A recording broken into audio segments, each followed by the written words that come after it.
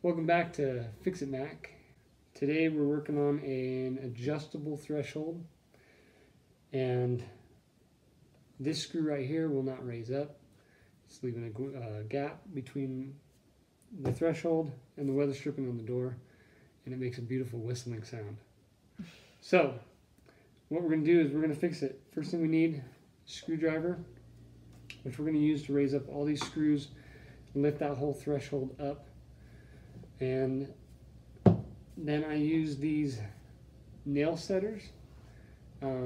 This worked out really well if you have something like this or something that has a side, like something on each side, so that you can set that ring back into the guide there on the screw. This worked out well. And then you need a hammer, and we use that hammer, we hit the back of the nail setters, and it popped that washer back up on the screw. So here we go, let's do it. So we'll just back it out and we unscrew all these to get them as high as we possibly can to where they come out of the screw loops at the bottom.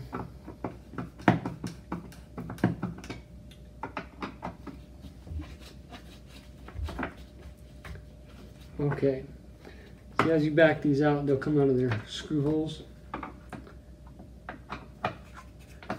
It sits that guide in there. Okay, so now that we've got this up, you can see that these rings sit on these screws. Now this is what's holding that piece of wood, making it go up and down.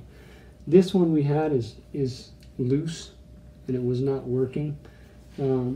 So what you'll probably need is these hole punches or something similar to it, something that we can put on each side of this. And you're probably going to need an extra hand, so I'll bring in my helper. Simply hit that with the hammer, and it's going to push that back onto the screw. So now that this is sitting back on the guide there, you can see that that screw is not going anywhere. So once you get that back on, which sometimes can be difficult, like I said, you need probably 2 people or 4 hands, one of the 2. So back it up, knock it on there. You'll see that it's got these little guides that this ring sits on.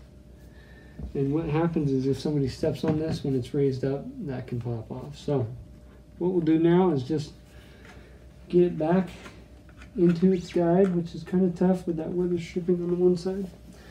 But if you just manipulate it a little bit and get it to kind of sit back in there, and then you simply just want to put those screws back in the holes and tighten it up,